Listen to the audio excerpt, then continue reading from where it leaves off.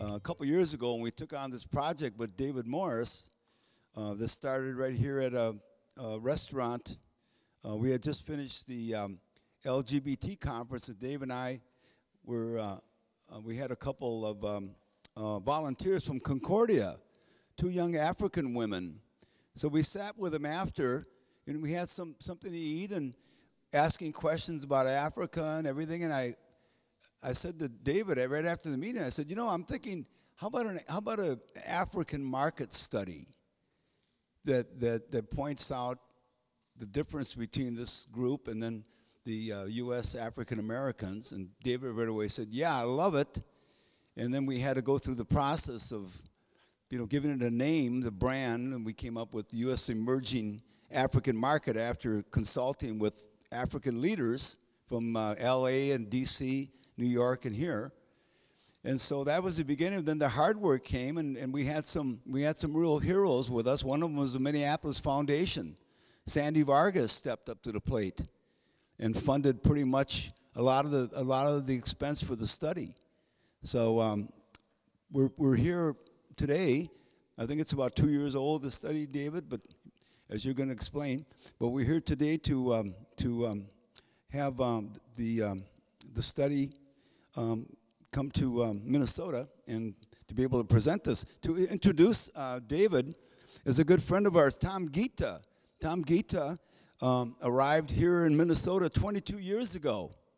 Came in to study, really from Kenya, and came here to Minnesota and survived the first winter. He said, well, I can stick it out.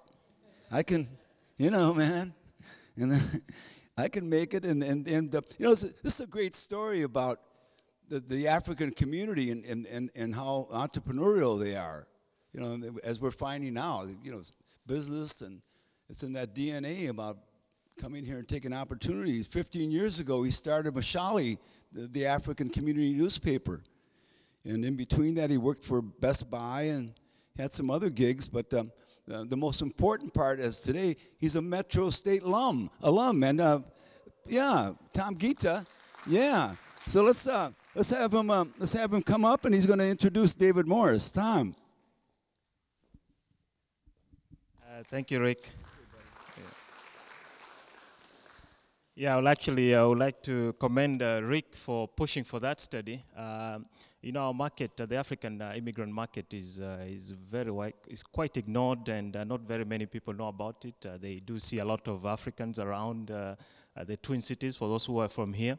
But on the whole, there actually hasn't been a study until 2 years ago that really looked at us as a market that that can contribute to companies' bottom line as consumers.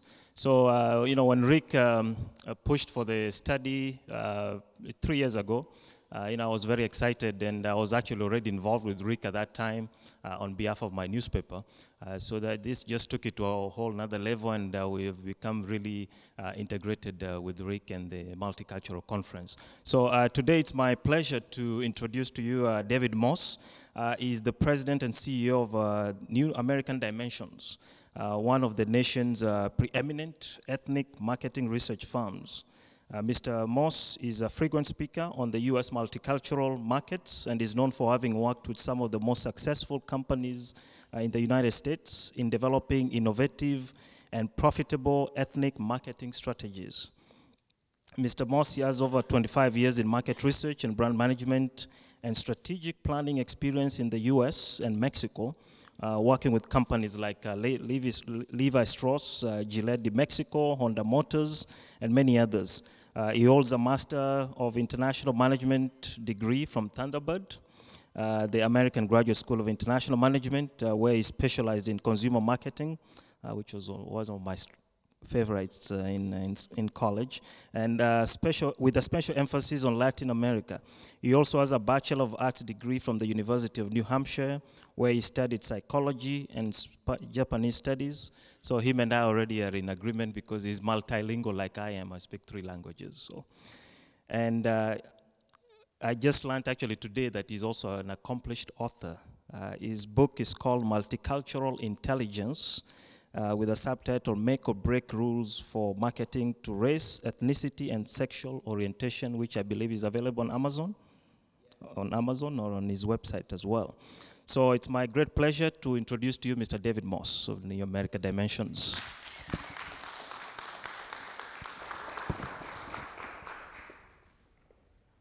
Good afternoon. Is the sound? You know, I made a cardinal mistake as a presenter. I'm reading a book on presenting.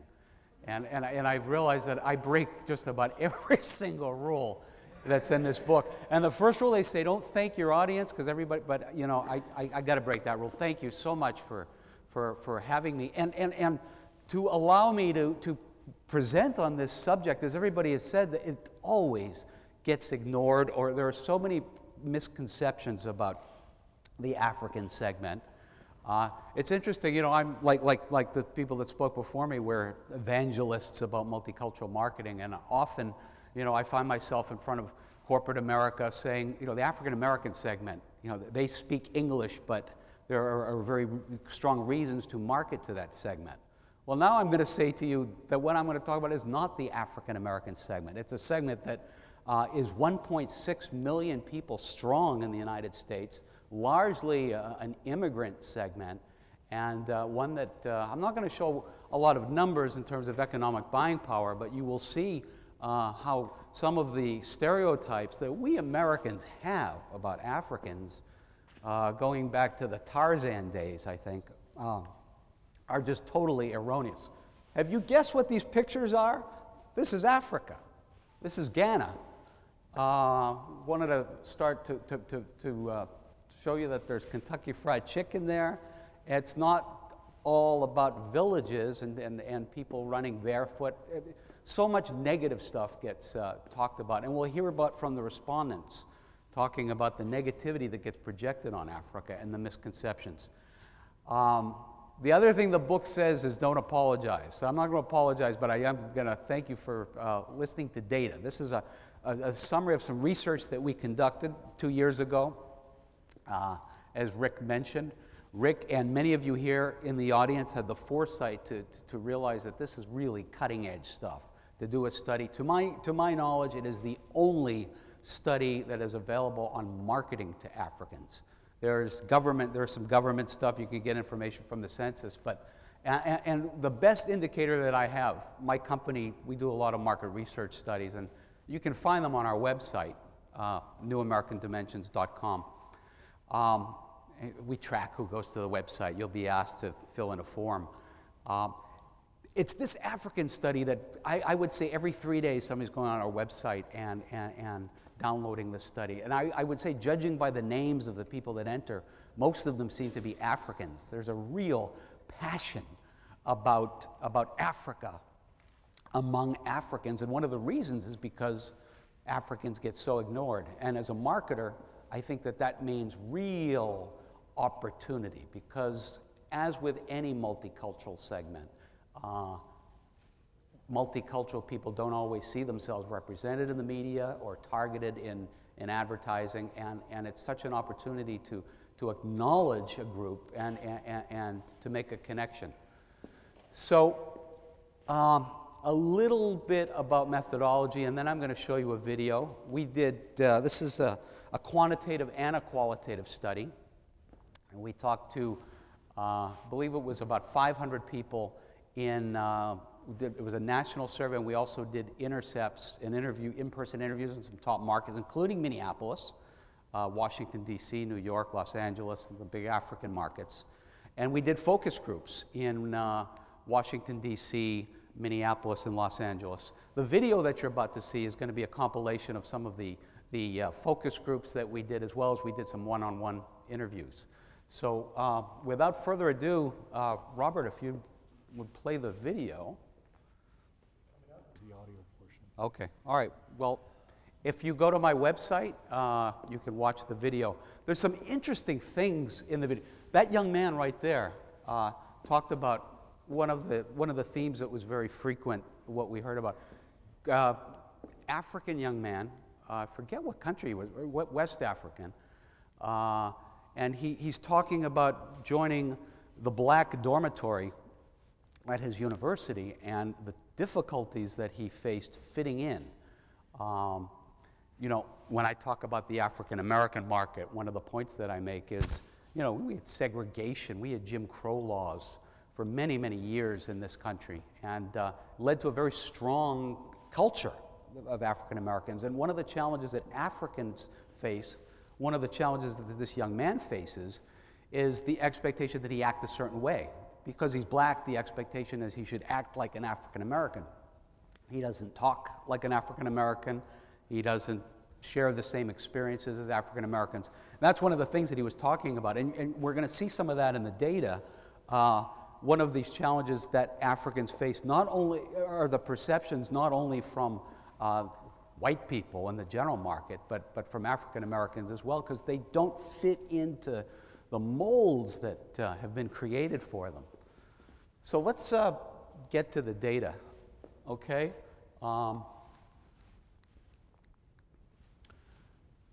Why do Africans come here in the first place? Well, economic opportunity was the number one answer. And remember, too, when it comes to Africa, there's great diversity. Where's Fatima? Is Fatima here? The African lady. There's different Africa, huh? You're from Kenya. Many, many Indian people live in the continent of Africa.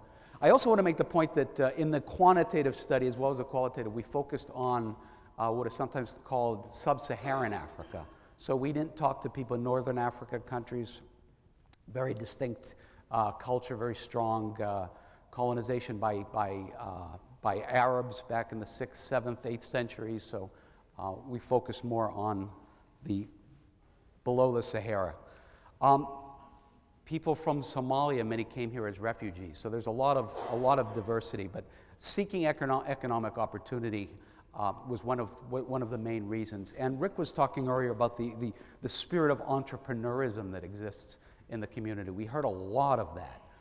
People that came here that have started their own businesses and are doing very, very well. And that's going to be an overall theme that I'm going to talk about, is just how well Africans are doing in this country, or at least the ones that we surveyed, in spite of what seemed to be many difficulties that they face. So let's talk about the difficulties. Culture shock came up all the time. It was just very strange experience coming to the United States. And again, as I mentioned, we heard again and again about the existing racial dynamic that exists in the United States that's been cemented over the last 400 years, and just not quite knowing how they would fit into that racial dynamic. And not only that, but Americans, black or white, not quite knowing what to make of these folks. Language, you know, with any immigrant group was a problem, although many speak English. Many come from countries that were like Kenya that were colonized by the English.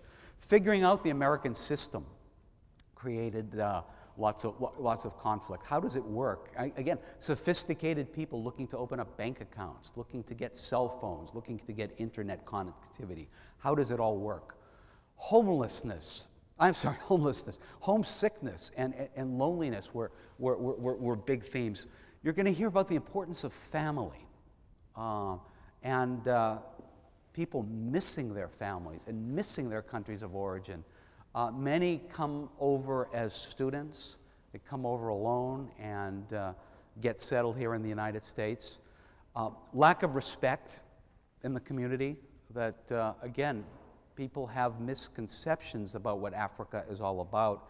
And, you know, people have this image that everybody in Africa comes from a very small, poor, dare I say, AIDS-infested, famine-infested village. We heard so much of that, and as you can see by those photographs, it's clearly not all of Africa.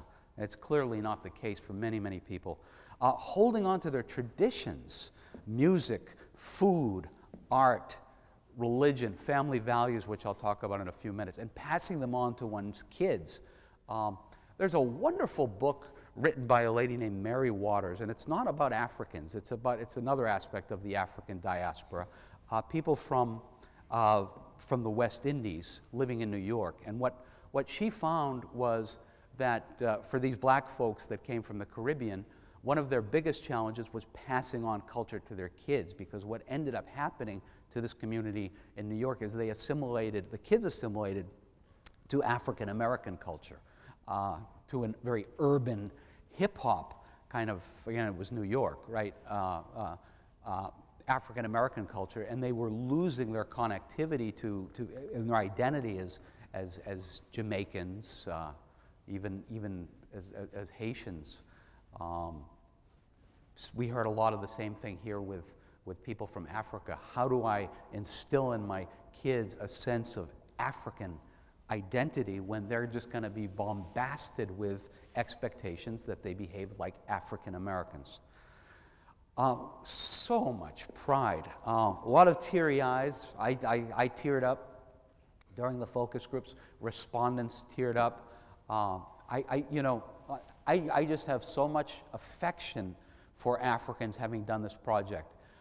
Got to confess, I've never been to Africa other than Egypt, so it's not an area where I hold particular expertise, and I learned so much from talking to these folks. And one of the things that we often do when we do research is ask, what does it mean to you to be Hispanic? What does it mean to you to be a gay person? What does it mean to be African? And number one answer, almost unanimously, I think, was respect. Respect for others, respect for our elders. Growing up in a very, very family-oriented system where discipline was meted out with love, politeness. And I'm going to read some of these because I don't want to miss. Hospitality. They said, you invite somebody into your home and you feed them. You treat them like a member of your family. Religion is very strong, and again, much religious diversity. Christianity, Islam are both strong. You have Judaism in Ethiopia. Education, focus on education. A lot of that is a function of the folks that come over here who are coming to get a higher level of education. But also in Africa, that's one of the things that's pounded into people's heads is the importance of education. And a receptivity to different ideas and people. And I'm not quite sure how to express this, but it was really a real theme. I kind of relate this to the level of sophistication of the people that we talk to. Obviously, people that have come from another continent, to live in another continent, but just very, very, is cosmopolitan the right word? Just very sophisticated in terms of being people, here's the word I want. They're people of the world. They're very worldly in the sense of having knowledge of the world, having very international groups of friends. Many have married people from other countries, black and non-black. And again, the theme of raising children with a strong African identity is a big challenge, and it's also a very strong aspiration. Again, family dependency, and we hear a lot of this. You certainly hear about it, when we're talking about the Asian segment, all these multicultural segments, right? To a certain extent, that's because in the United States we very much value independence, right? That's kind of, our country was based on a Declaration of Independence, and where we pride ourselves on being entrepreneurial and self-sufficient. Well, that's not true for some other cultures, and particularly African cultures pride themselves on a dependence. Family members take care of themselves, and they care of each other. Another core pillar, which I have never heard with another multicultural group, was altruism. Giving to others is deemed to be of high importance with Africans. And of course the music, which is just wonderful, and the food are as you can see in this next slide, pillars. But it's hard, as I mentioned, in all of these communities, because many of the communities are small, and again, it's a real challenge for immigrants to hold on to to hold on to their culture, and as I mentioned, it's particularly difficult for Africans, given the racial dynamic of this country. I can't talk enough about racism, and I feel kind of funny talking about it, and I'll let you know why. And I've shared this story, I think, with a couple people yesterday. When we first came out with a study, we talked a lot about the racism, because it was a very pervasive theme. And when I say racism, feeling of, these are Africans feeling that they are the victims of racism. And I talked a lot about it, and I talked a lot about racism coming from the African American community. And I got chided by some African American friends that said, you know, we're working really, really hard towards developing a sense of black unity, and you're not really helping the matter. And I'm very much torn on this, because on the one hand, I feel that based on what I heard, the dialogue is a good thing, and that it's good to have dialogue. By the same token, I've kind of toned down in many presentations the extent that I talk about it, because I want to be helping the communities that I'm researching, and I don't want to cause any harm. But I do think that that this group of people here is a very sophisticated group of people, and I'm just going to tell you what I heard, and maybe we can talk about what the implications are. But racism came up again and again and again, people getting made fun of because of their accent, because of the way that they dress, and again, not filling the expectations of how black people should behave. We asked some questions in the quantitative. We measured it. Some particular challenges. 62% of our respondents said that Africans are usually portrayed negatively in the US media.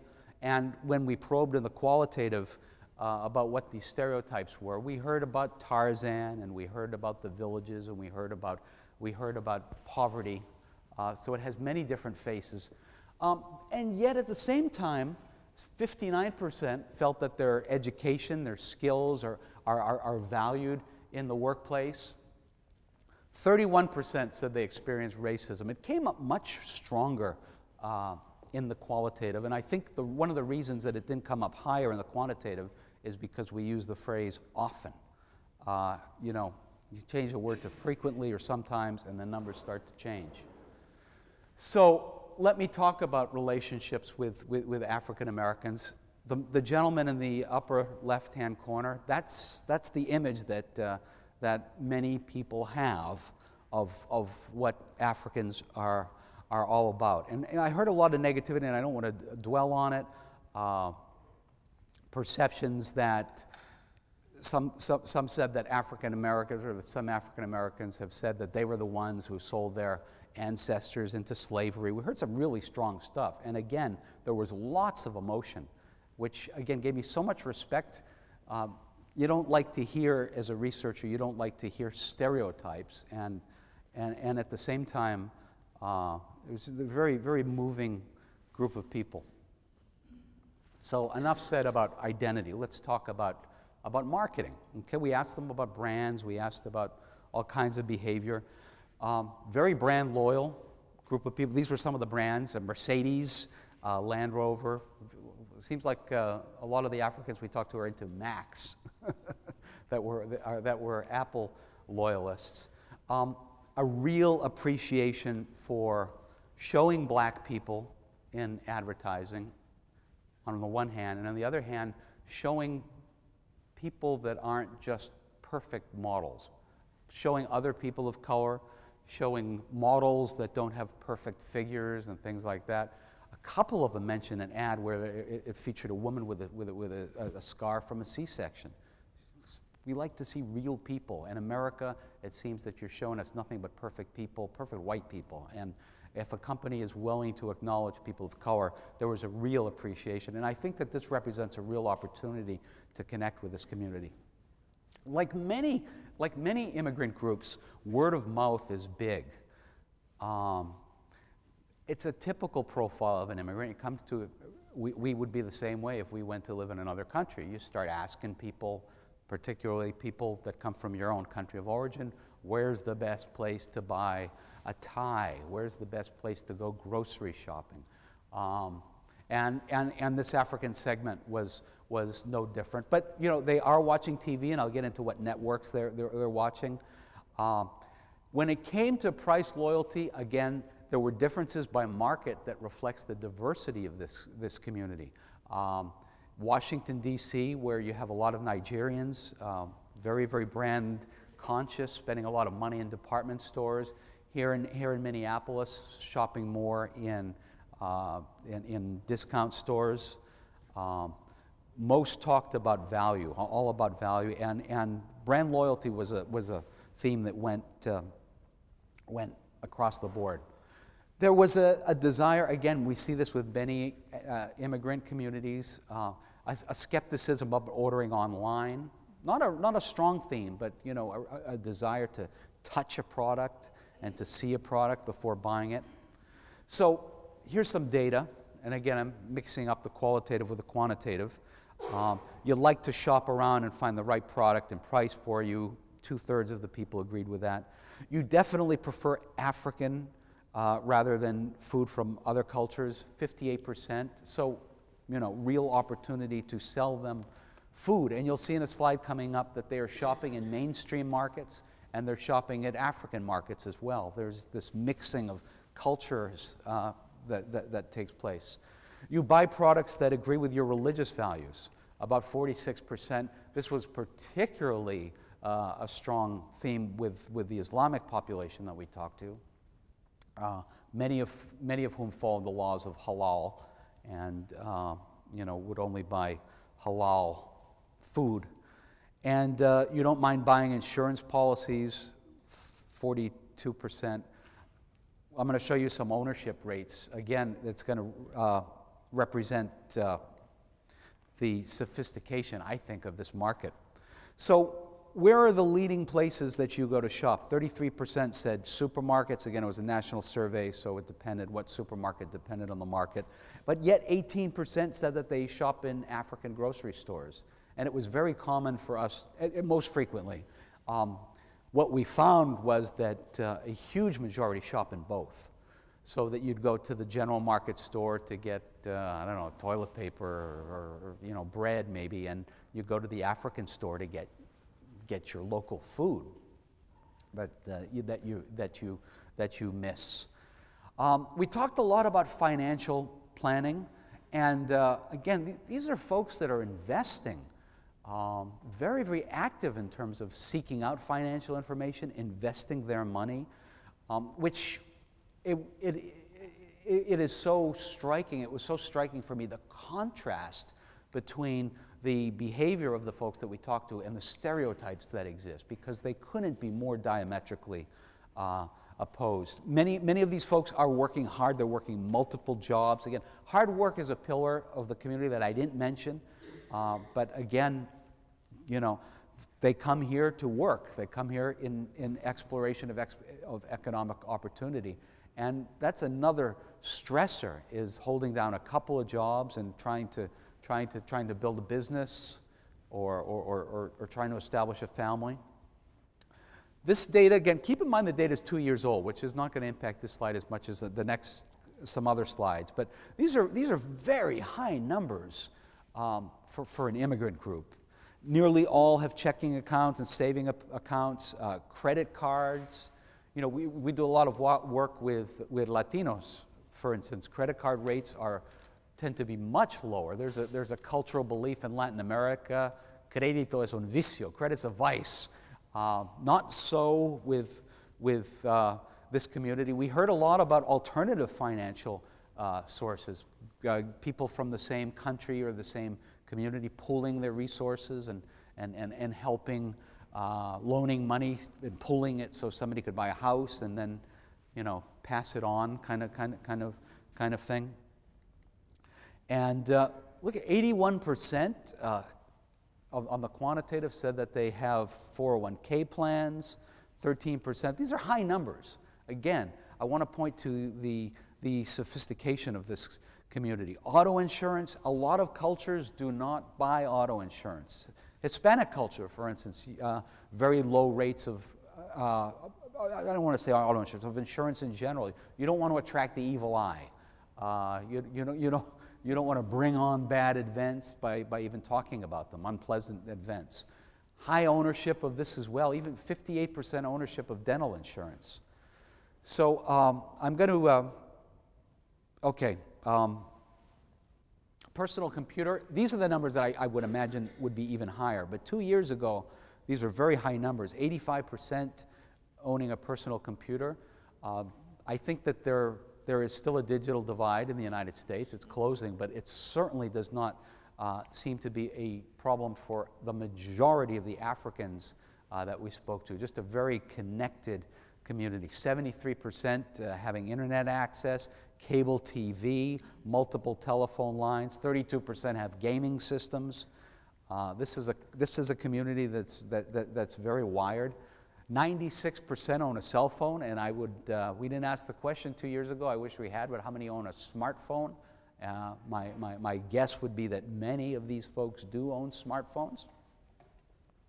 What are they watching on TV? Look at this. CNN came up again and again.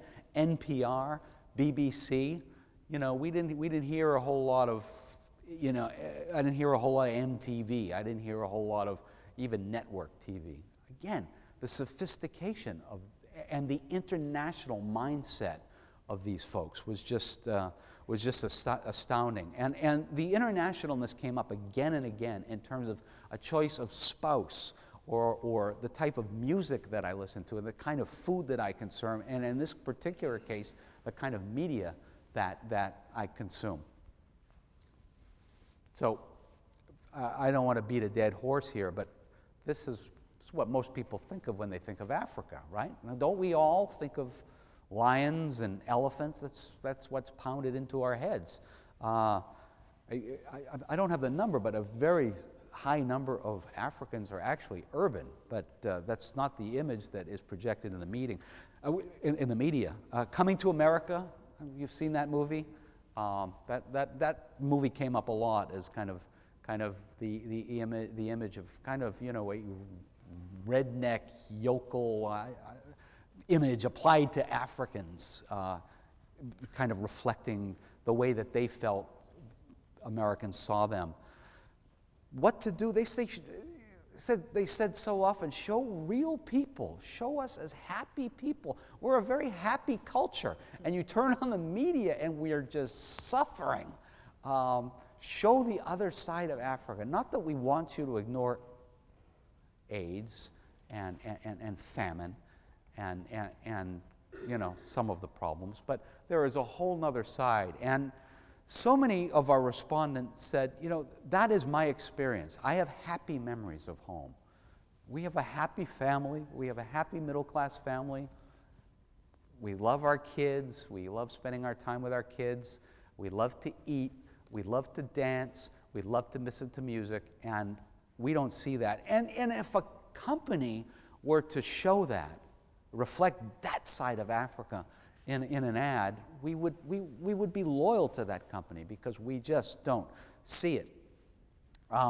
Here's participation rates in media activity. I don't know if you can see that. You'll all have a copy of the deck. Again, the point being the sophistication. 43% were on Facebook 2 years ago. I imagine that those numbers have probably doubled at this point. Not a whole lot watching African movies in theaters. Sophisticated group of people. I think what I'm going to do, I think I've covered most of the relevant data.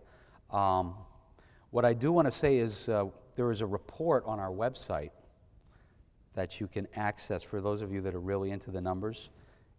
I know that it's late in the day. Here I am apologizing, just like the book said not to do. I did want to make the point, actually, a few more slides I want to show. We asked, how many hours a day do you spend watching media, TV, websites? And again, overwhelmingly watching a lot of English language media. That includes on the internet, on the radio, although there is consumption of African language media. So there is an opportunity to target Africans using African language media and English language media targeting Africans. Again, CNN, number one network consumed as a news channel is CNN. These numbers here, in terms of the internet, would be much higher today, but using Yahoo, using Facebook, but also African language websites. Hiram.com, African News, Nigerian website, but again, very small numbers, only 3%. So you are, to a certain extent, reaching these folks with your general market media. Like any multicultural segment, there's such an opportunity to do targeting because they're largely ignored. So let me recap, and then I think we'll get some folks up here if you have questions. Maybe Nathan and Tom will come up in a minute. Let me just recap. Hardworking people, very ambitious, working 2 jobs. Family is the biggest priority that we heard about. Respect. Education is a top priority. Optimism, that with hard work will bring success. Focus on community, sending money back to relatives at home, and helping the community here in the United States. Keep in mind that African immigrants consider themselves to be African, not African American. And a lot of them commented, when I go back to Africa, though, I feel very American. I realize that I've changed a lot. They stay in touch with their culture. They're looking for opportunities to stay in touch with their culture. And as we've mentioned, I beat it to death, but very, very different from African Americans. The point I really want to make here is I think so many companies do not even acknowledge. They look at the census numbers and where black is checked off, and they feel that they're targeting these 1.6 million people with their African American targeted marketing, and it ain't true. Very brand loyal, word of mouth, very important. Spiritual folks, religion plays a very, very important role in almost all of the people that we talk to, and shopping a wide range of stores. Financial planning, for those of you that are in banking, lots of opportunities there. And if you're Best Buy, if you're in the gadget business, you're in the electronics business, lots of opportunities there. I'm gonna end the presentation here. If I can leave you with any thought, it is that this is a very sophisticated group of people, and yet very diverse, and 1.6 million people is not a number to sneeze at. So this is real opportunities here, particularly here in Minneapolis, as you know. So I'm going to break another rule. They say not to thank the audience at the end, but I am very grateful that you've listened to all this data at the end of a great day. So thank you very, very much. Do you have, Nathan, Tom, maybe you can help me. Does anybody have questions about the data or about Africa? I thank you so much, sir, for your presentation, and I wish encourage you to visit more countries in Africa beside Egypt. Go to Ghana, go to Nigeria, where I came from. There are quite some good and very enterprising communities there. We know we are very diverse, 54 countries, 54 cultures, but those basic things are common, very hospitable, etc., etc. Everything you said is very accurate. I just want to make a statement here. In the first place, thank America for welcoming us into here. We have mutual benefits, what to gain from us and what we already gained from you. I came to this country in 1978. My first child that I had when I was in college in St. Cloud, she's going to be 32 next month. So I'm not really new to American society. One thing that diaspora, if I can use that language, is a bridge between America and Africa. So if you can tap into resources like me, you will see that the benefits and the positiveness is, there's no boundary to it.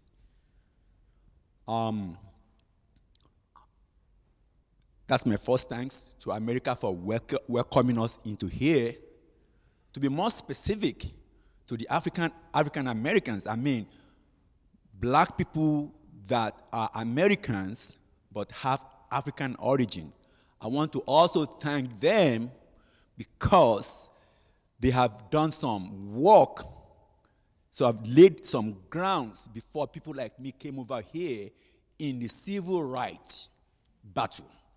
So they've cleared the ground, they've done quite some enormous work and achievements which help people like me. I came here with high school education, and I got a first degree, I got a second degree. After that, I went back to do another associate degree program.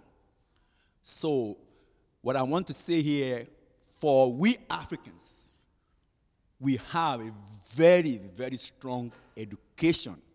Now, acquirement, achievement, and talents that this country can tap into. Finally, the bridge I said earlier on, you can check this out. The world natural resources, at least about 50 to 60% of them are right now in the continent of Africa. From oil to gold to diamond, you name it. There's no element, there's no blessing of the ground given by God Almighty that is not present in Africa. So we've got a lot to offer America. Don't leave it to China alone. China has so much liberated some parts of Africa that I said, wait a minute, what are we doing here? So for anybody that is interested in these economic ties, we Africans that are here, gone to school here, understood American culture, and also part of Africa, we are the best to use. And I'm sure it's going to be a mutual benefit. Remember, with modern technology now, there's no geographical boundary anymore. We can both be here and your corporation or your company can be thriving in Africa. The communication gadgets, infrastructures they've already been laid down. So that's in addition as a supplemental message to what Mr. Morse has given to us. Let me tell you, we are united and we are together. And we can move ahead and help each other bring back American economic status, and also develop those 54 nations beyond what they are today. That's my news. Thank you, sir. Thank you very much. Would you, either of you, like to say some words? Tell us about Africa. Africans. Well, hi everyone. My name is Nathan White. So right off the bat, as you can see, if you, and I actually had this done, the data, I think that Saul was talking about earlier, how you go through and you run your database and you find out, hey, where's this person from? I show up as a white Caucasian male. So that's just a good understanding of how, to our last speaker's point, I'm originally from Liberia, and I am very much American as I am African. Liberia was founded by free slaves that went back to Africa and Faunis, hence my name, Nathan White. I know no other name, I know no other dialect but English.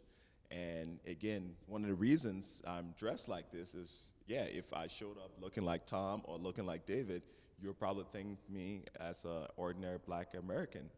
But until I take off some layers and put something else on, then you understand that I have a little extra to me. And I think that's the bottom line of his presentation, is when folks don't really try to understand any demographics, whoever we're talking about here. They really don't try to get past the first level of the outer shell. You will miss the mark. Because if you're not speaking to folks the way they want to be spoken to, you will definitely be speaking to somebody else other than them. So thank you.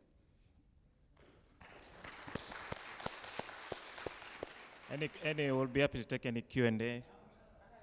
Yeah. Hi, everyone.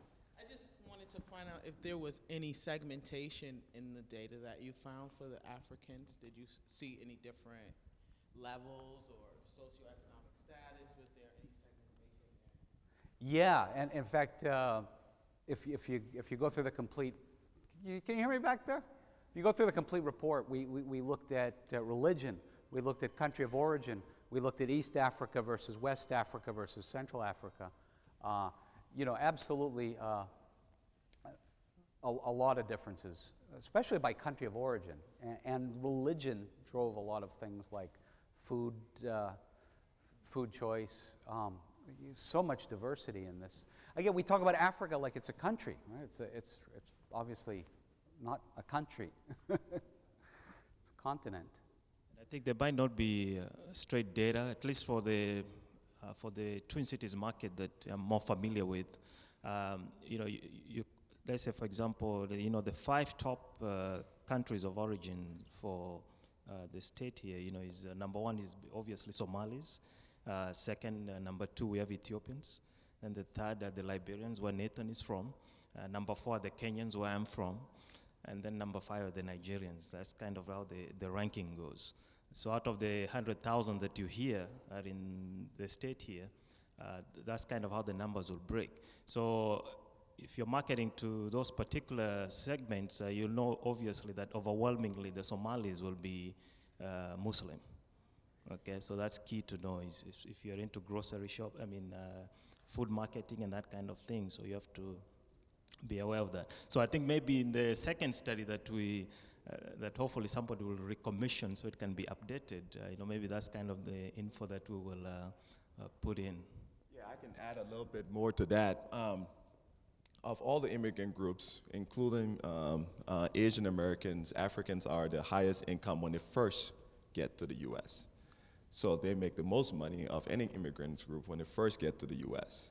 Again, because these are already highly educated, highly mobile folks. As they come here, maybe they get into the general population, and then their circumstances change a little bit. But yeah, right off the bat. So yeah, I have some extra data that point to that. And again, if you segment it by regions, South Africans are the highest income of Africans, followed I think by the North Africans, then West Africans, then East Africans. So depending on where you're from within that region, it can be broken down to the income level of those folks. So again, to Tom and David's point, it's not a one-size-fits-all, depending on where, what your marketing strategies are, depending on, there are 10 different states that have a wide, good, solid population of Africans in the U.S. So again, to the first map that was drawn when Saul did his presentation, you don't want to just do the entire country. You want to segment it, and based on where you're looking at, you want to go at. Is it West Africans here? Is it East Africans here? Is it South Africans there? And can anybody tell me the #1 state for where Africans are? New York? Nope. It's on there. California? Nope. California. California has, California. Must be Ethiopians. Like LA's got a huge Ethiopian population. It's a variety of Africans. Yeah. But California has the highest population of Africans. Was there a lot of name changing? I know I was 40 years old when I found out my father wasn't Pedro. He had a real complicated name. So when he arrived in Minnesota, he became Pete. So it was Tacario, I didn't know. The guy said, well, your it's not Pete, it's Tacario. And no wonder he changed it. But is that happening with Africans? Because I I was getting a phone call from a very well-known African here that I work with, but then I'd see the name on the phone. Man, it was a whole different thing. So maybe you can tell us. Actually, there is some of that, actually. You know, we have, Rick, I think you know, we have the African Awards that we put on every year. And 3 years ago, the keynote speaker was this CNN morning, one of the CNN morning reporters. Her name used to be, her name now is Lola Ogunaike. That was her full name. But actually, she had shortened her first name. Her first name used to be some long Nigerian name. And because she grew up here, you know, her parents are from Nigeria, the people who tend to change their names actually are the kids of the immigrants. But the immigrants themselves, from my experience, I mean, the first, you know, like myself, we rarely change our names. But our children, you know, depending on what name you've given them, you know, and what their experience is in school, you know, they might be tempted to change their name just to kind of fit in. Because this particular reporter from CNN, she said that her dad used to tell her that, hey, you know, if you become famous, then they'll learn how to say your name. Okay, which you know we have Obama now too, so you probably had a point. Fatima Franzine, I didn't have a question, but I just wanted to add something I thought might be helpful. I came to United States in 1973 for opportunities and education, and I was talking to Tom a little bit, and during the, I think he was very young then, but during the 1970s, 60s, 63, when Kenya became independent, things had changed, and during the 70s, my family migrated from India to East Africa, to Zanzibar, and then to Kenya. And we started a lot of businesses, but unfortunately we lost everything through socialism, and the government took everything away, so it was very devastating. And now, you know, things are different in Kenya. And the second thing, you were talking about education. When I first came here, I started college at North Hennepin Community College, and I took English 101. And it was a breeze. And I thought, oh my goodness, you know, is English 101 was equal to my last year of elementary school. So the standard of English is very high. And during that time, it was British system. And so when I was growing up, I went to school, well, of course, in Kenya, the elementary school and high school. I could not understand the British system. I just had a tough time. It was too difficult. And I really appreciated the American system of education. You know, I could understand it better. It seemed like it was a better fit for me. And so I'm glad I'm here in the United States. I really appreciate it.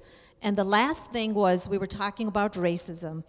Well, when I was growing up in school, I didn't experience any of racism. I had lots of African friends, Indian friends, British friends. We all hung around together. And so, and in fact, even though I was brought up in I hate to say this, even though I was brought up in a wealthy family, all my friends were very poor because I did not fit into the mighty, hoity-toity class, you know. So that wasn't important, and I felt everybody was equal under the eyes of God. So that's how I felt. And the last thing is, you were talking about the racism. During the 80s, I visited, when I went to Kenya, I met a flight attendant who was African American, and he was complaining about, he was very frustrated with the African community. And so I said, well, why are you so frustrated? He felt being discriminated in Kenya. He felt it wasn't a good fit for him. And so he just didn't understand the African culture. So we had a very long conversation about the African culture. So I think it kind of works vice versa. So I thought I would share that. Thank you. I want to introduce a new member of the faculty here, Jessie Bethke Gomez. And Jesse was vice president of the university. He is the vice president of university advancement and executive director of the Metropolitan State University Foundation. Jesse served from 1995 through 2011 as president and CEO of Clues, a highly successful nonprofit organization located in St. Paul and Minneapolis. And if you've ever done any work with the Latino community, I think that that's probably the #1 organization that you would hear from their mouths about how it's helped the community and how it still continues to be one of the leaders. Under Bethy Gomez's leadership, Clues has been recognized as one of the top 25 Hispanic nonprofit agencies in America, and one of the 140 top workplaces in the Twin Cities. In 2011, he was among 100 national leaders who participated in the White House Hispanic Policy Summit, and in 2008, he was listed among the 100 most influential healthcare leaders in Minnesota. Jesse has received special awards from the Ramsey County Bar Association, the Minnesota Hispanic Bar Association, La Prensa de Minnesota, and the country of Mexico. How about a hand for the new Metropolitan State faculty member, Jesse Gomez. Jesse, thank you. Well, we're going to start off with a question here, just to maybe hear about the some of the national implications about multicultural marketing. And to be candid, do we see the growth of the multicultural communities and all the data? Is this something that's going to be welcomed in America? Is it seen as a threat? Is it seen as a changing of the guard? Is it a positive feeling? I just want to get some feelings from you as you're in marketing, but beyond that, in our everyday lives, I think there's some clients, maybe, Jesse, we all have clients who might be a little more sensitive, not understand it, or to some, and I think that's important to know as we all are interested in this. And how does America going to handle this whole shift in what we see now as in the populations? Jesse, maybe you could lead that off. Sure. I'll want to talk about that from two standpoints. First, I think that the world is flat and it's smaller. And I had worked to bring Vicente Fox, the president of Mexico, to Minnesota. And we worked assiduously to secure the Consulate of Mexico in Minnesota as well. Minnesota at the time, in 2005, its exports to Mexico was approximately $400 million. And to answer this question, I thought that within 5 years we could double that. And so behind the scenes, I played a pretty significant role with corporate America, with transnational efforts.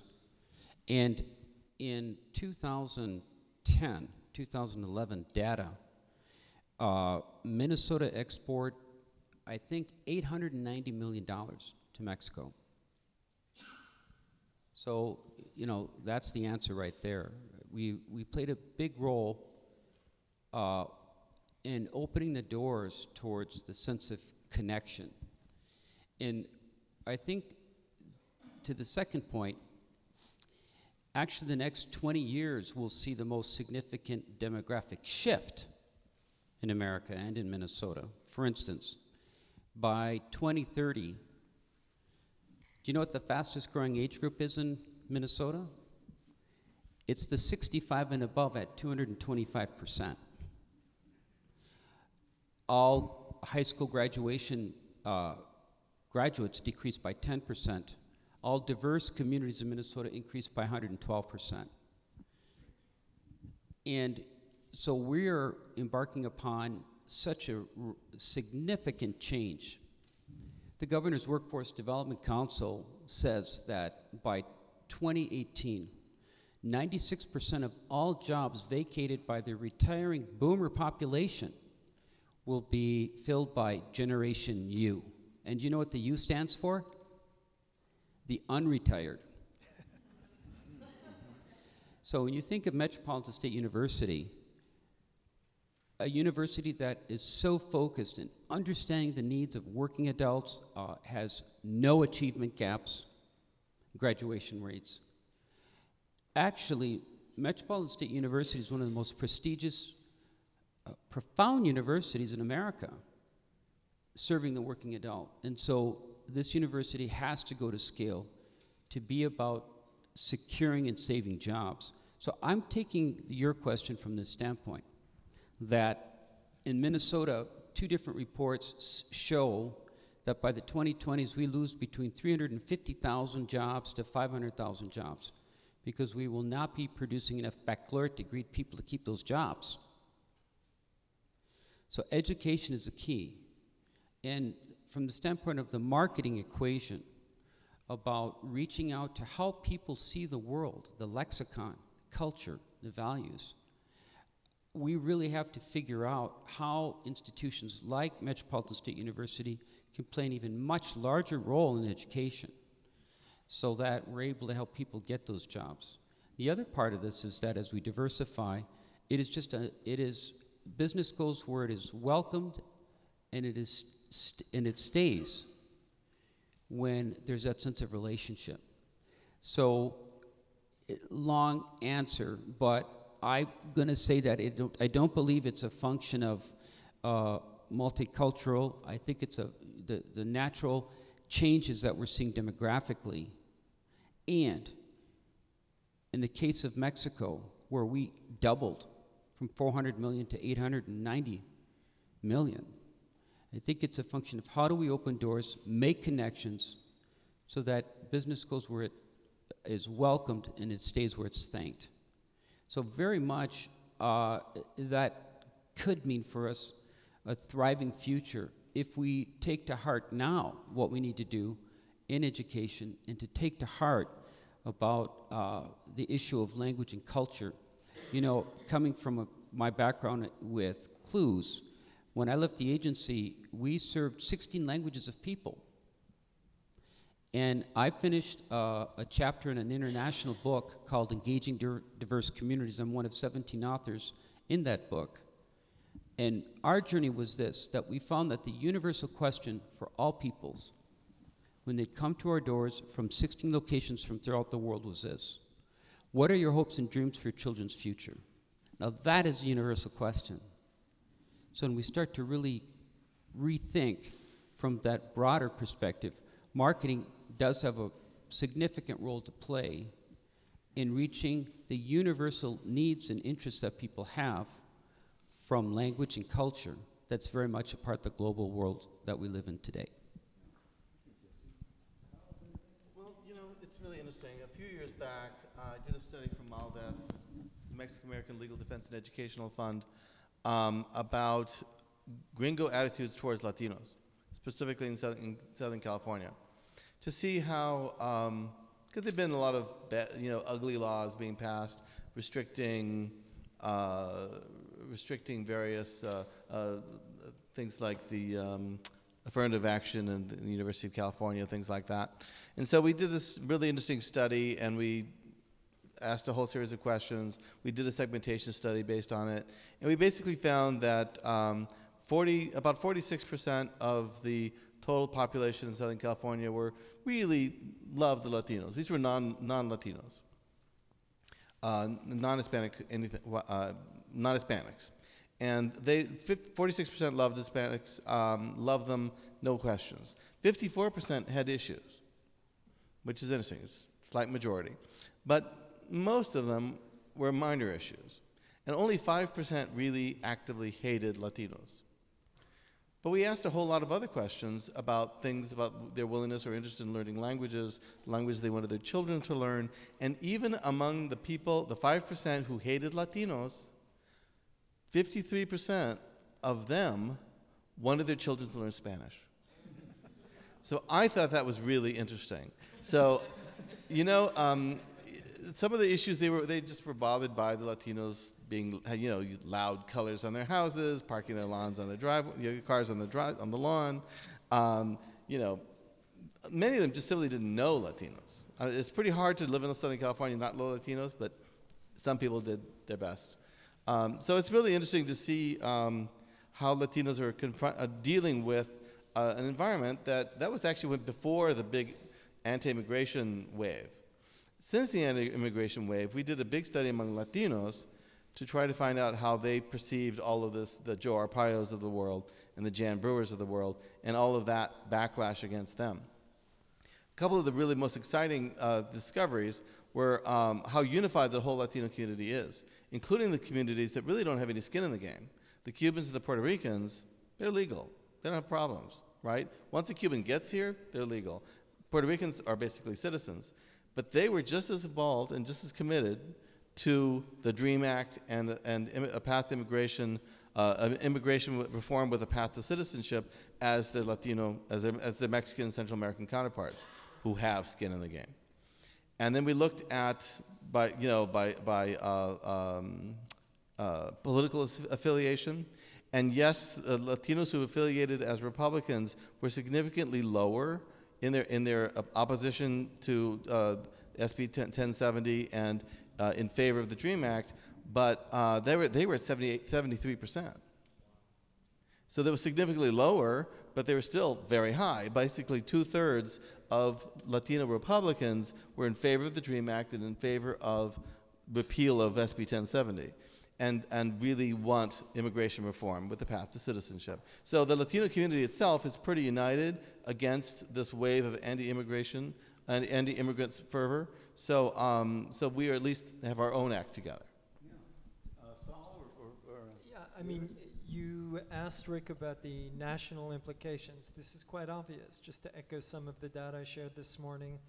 Those three groups alone, Hispanics, African Americans, and Asians, are 34% of the population today. They'll be 38, 39% in 8 years. They'll be half the population by 2050. We live in a capitalist, consumer-driven country. Any marketer in any category that looks at that and says, we're not going to do anything, it should not be in that career. Okay? This is just, imagine piles of money stuck to the moon being left on the table. So multicultural marketing, it's quite clear. It's not a question of if anymore. It's a question of when.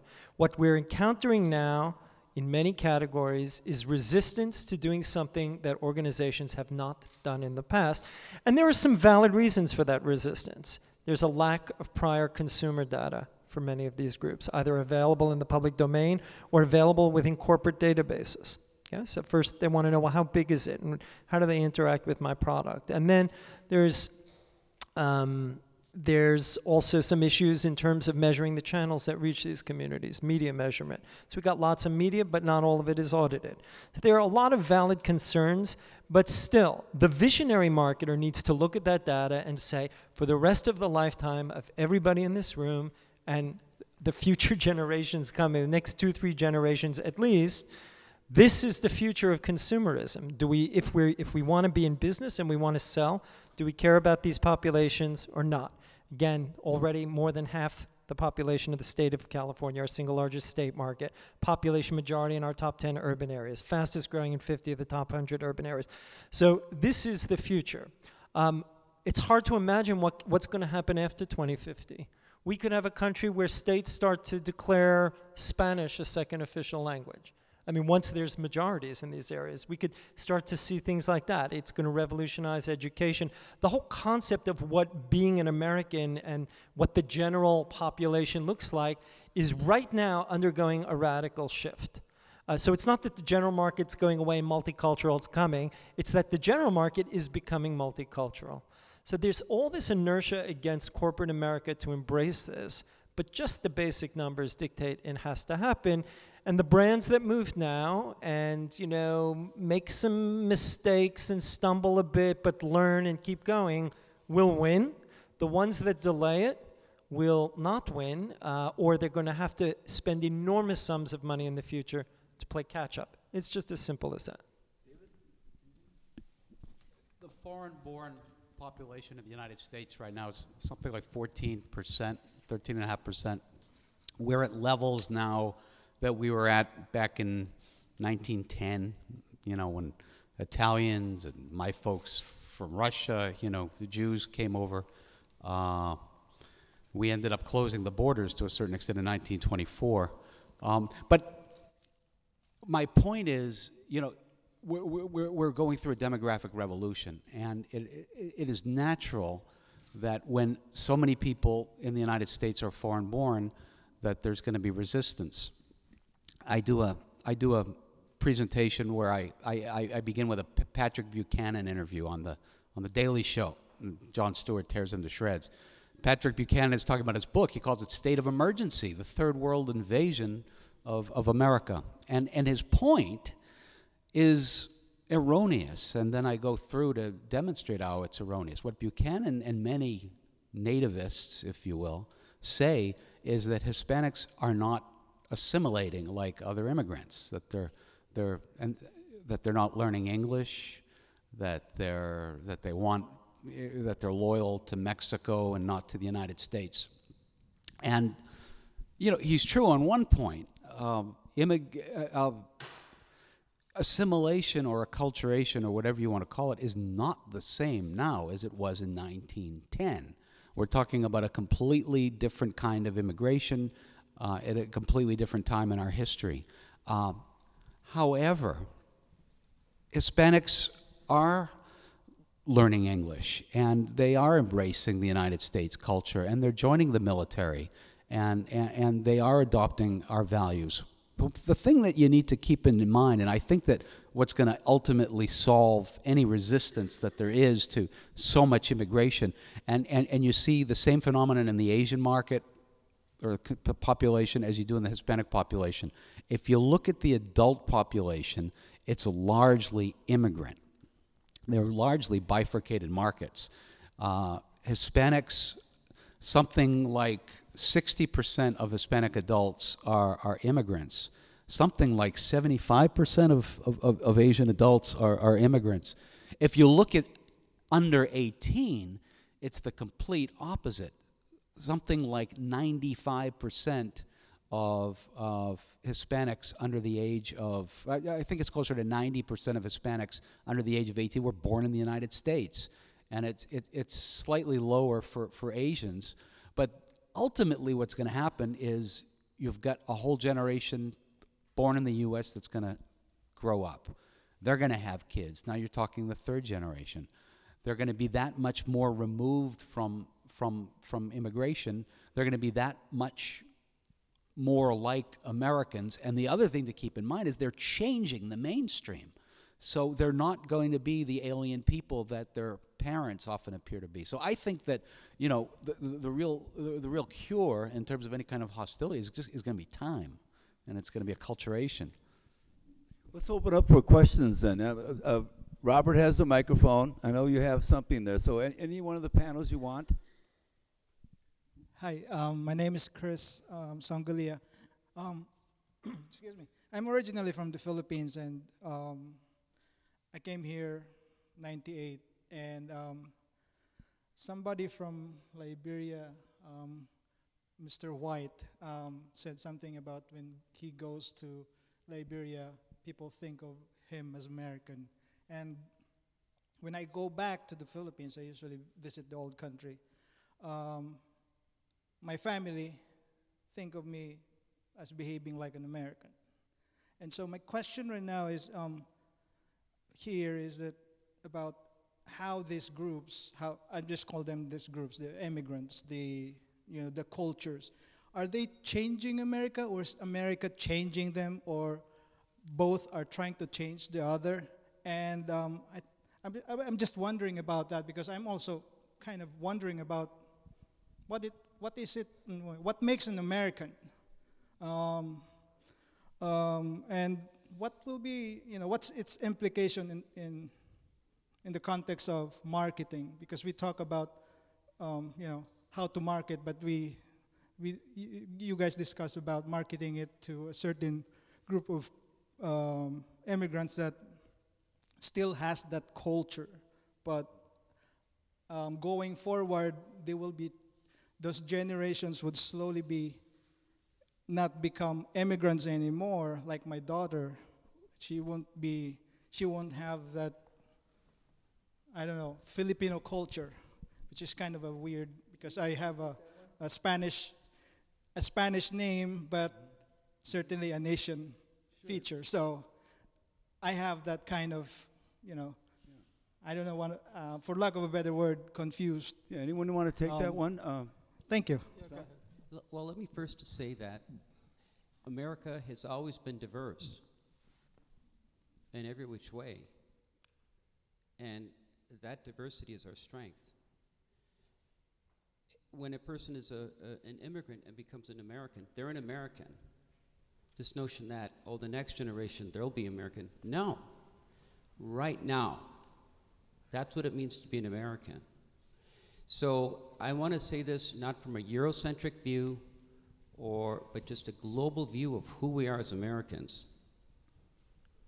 That we have always been a diverse, rich community, that when you think about the inalienable rights of life, liberty, and happiness, that's universal. That, I think, is so critical to understand as people move on from a sociological perspective, second, third generation, like myself. You tend to have a great affinity. Now, for me, my grandparents are from Mexico on my mother's side.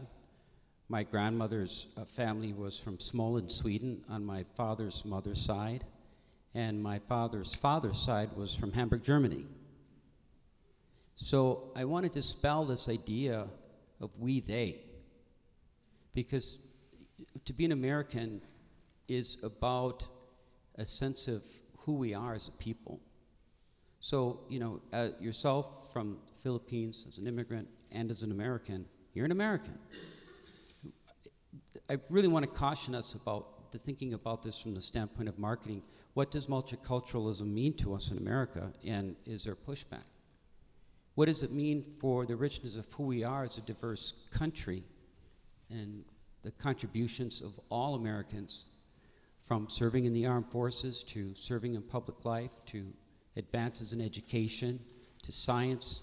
To me, this really starts to speak to the richness of where marketing truly can add tremendous insight. And that is, marketing simply is about reaching people from how they see the world. Not from a lexicon of a particular race or particular segment of society. I have a friend who works for a multinational corporation, and his biggest issue was translating into their employee handbook into 165 countries throughout the world. Think of that marketing equation. So we have always been diverse, and I want to stress that. In marketing, if anything, it's a sophistication of understanding the term mass customization, of how you have to reach out to people for how they see the world. And I think that's an important distinction that I'd like to make, and I'll turn it over to other panel members as well. I just, one little story, doing some focus groups with teenagers, and these kids I self-identified as Latinos, and this one girl actually said, I always thought I was completely Mexican. People ask me, what are you? I'm Mexican. I'm Mexican, I'm Mexican, I'm Mexican. She was, completely bilingual, because she could say the same thing in English or in Spanish. She said, and then I went to visit my family's village back in Mexico, and I realized I'm completely American. All the kids who were my age, all the girls who were her age, were picking out their wedding dresses and their patterns for their something for the China or whatever, because they were going to get married, they were going to start a family, and they were picking out baby clothes already, and they were 17. He said, and I was just thinking about my new iPod, and that's as far as she could think. So she realized that she was doing the classic American thing of postponing marriage and childbearing and all of that stuff until she'd gone to college and she started a career, and then she was, maybe started family in her 30s like most Americans do, and she realized that she was quite dramatically and spectacularly different from her cousins and Mexican family members. The other is dealing with Mexican companies, companies from Latin America that want to come up to the United States. OMG. They think that everybody who's Latino is in the palm of their hand, just walking in. that they're going to love everything they have. They're assuming a great deal of nostalgia for their products, and they're just assuming that as soon as they find out that this product is from Mexico or Guatemala or wherever it is from, that they're all just going to throw themselves at these products. Well, that doesn't happen. It really doesn't happen. It's American consumers become, you know, the moment they cross the border, they start acculturating, and one of the ways they acculturate is they become pickier, they become more demanding. What have you done? A little bit more of what have you done for me lately? They still tend to be relatively loyal, but still, their level of expectations and their demands and expectations for packaging and product quality and taste and consistency, all of that starts to change. So it's pretty dramatic, and I always tell Mexican companies, please do not make assumptions about this market. If you want to come up to the United States, that's fine, but you have to know that you're competing on a different playground. This is a completely different playground, and you have to compete. Yeah, so just in answer to your question, I would say that in the great immigration of 100 years ago, which many of us remember at least vicariously through grandparents, if not in more direct ways, at that time in our country's history, there was a clear kind of racial and ethnic pecking order in this country, with white European Christians being at the highest level, and then kind of everything else down the rung. And the name of the game for immigrants, whether they were Russian Jewish immigrants or immigrants from other parts of the world, was really assimilation, defined as do not under any circumstance speak your native language to your children who are born here, because you want them to be real Americans. So that meant a rejection of the previous language. Yeah, you'll keep the culture at home because some of these immigrants still had to cook the way they did and celebrate certain things, but your child was encouraged even outside the home to not be like that. But what's happened is over the last 100 years, with this dramatic demographic shift, and particularly visible with the influx of Latino immigrants, Spanish-speaking immigrants, Asian immigrants, and others, African immigrants, that the whole nature of the country has changed in terms of absolute numbers, and this all came through a period of 40, 50 years where we also underwent this radical transformation, which I think, is seen through the prism of the civil rights movement, that said, wait a minute, this traditional pecking order that was based on race and based on religion is not really that valid, because everybody really is more equal. So now, here we are at the beginning of this century, we've got huge numbers of people in these communities, and the name of the game is celebrate your individual cultures and languages, to the point that immigrants are encouraged even to keep speaking Spanish, keep speaking Chinese. Yes, we want everybody to learn English, and when the children go to school, they have to learn English, but we're actually celebrating the difference. So when you talk about what does it mean to be America, 100 years ago, being American meant going that way and assimilating. 100 years forward to today, being American means relishing, celebrating that diversity of culture. And I find what's very interesting, I'm 50 years old, and my oldest child is 18. He's just graduating high school. What I find is interesting is I'm a product of an ultra-liberal white Jewish family from New York that went through the civil rights movement, carrying candles, and kind of very left-wing and very, let's say, multiculturally aware. Nevertheless, when I was growing up, and I went to school with African Americans and some Asian kids then, but nevertheless, when I was growing up socially outside of school, I was in kind of a very narrowly defined social circle of white kids, often Jewish, kind of almost like me. Not because my parents dictated, not because I dictated, but because that's what people did back then. I look at my son today. My son's a white Jewish honors student in Westchester County, New York, and when he gets in a car with 4 friends on the weekend, I promise you, there's a black kid in the car, there's a Latino kid in the car. Sometimes it's a whole different world for him. And it's not that I wasn't open to that as a child, it's just our society was not, it wasn't happening, wasn't encouraging. Whereas when our kids come of age and then they have the next generation, and all these immigrants, their kids are born here, it's already happening. The Gen X today is, for them, color is almost a non-issue. They're not looking at it. And certainly we heard in General Mills' presentation, and I just want to echo this, we've got all these numbers here, what is it, 100 million Hispanic, African Americans, and Asian. Their influence on our culture is 1,000 times that. Music today, is African American. Fashion is coming from these communities. All the artistic and aesthetic sensibilities is coming from these communities. My son dresses and entertains himself through the cultures of these multicultural communities, not through a white Jewish mainstream culture. And this is what's really going to dramatically redefine, it already is, but it's going to continue, what it means to be American. So make sure your kids know what it is to be Filipino, because their knowledge of that adds to how they will be American.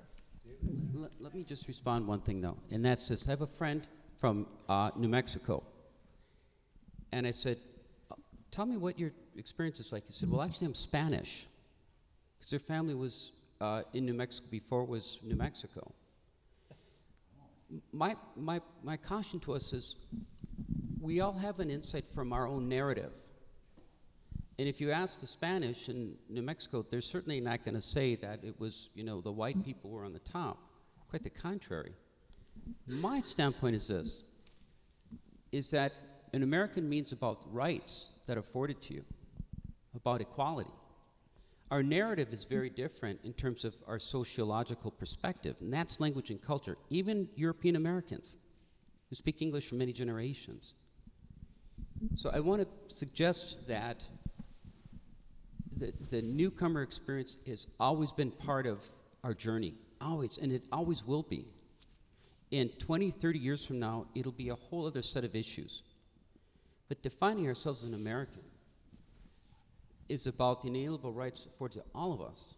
And that is a distinction that we have to find, especially for diverse communities that have faced racism, that internalized depression and other things. Finding voice and finding narrative is important. And I think it's really critical that when we talk about this, marketing is one thing, but narrative is something else. And understanding the rights afforded to all Americans is what I'm wanting us to always get back to, because that's what it means in terms of equality, fairness, and justice for all Americans. I think that's an important distinction we need to make in this conversation as well. You know, I got to say, I think Saul nailed it. You nailed it. When I was researching the book that I wrote, I came across a sociologist at SUNY, at State University of New York, called Richard Alba. And he has studied the immigrants in the early 20th century, and he's looked at the melting pot phenomenon, and, you know, in an attempt to extract insights in terms of today's immigrants. And I mean, again, you know, as Saul mentioned, clearly there are differences. The Hispanics hold on to Spanish, or at least try to, right? My great-grandmother, my grandmother used to tell the story in her thick Yiddish accent, would say to the kids, "We're in America now, we speak English." My name, we don't know where my name came from, Morse. So, you know, they were Polish, Polish Jews. We think it might have been Moskowitz, but you know, there was that desire to fit in.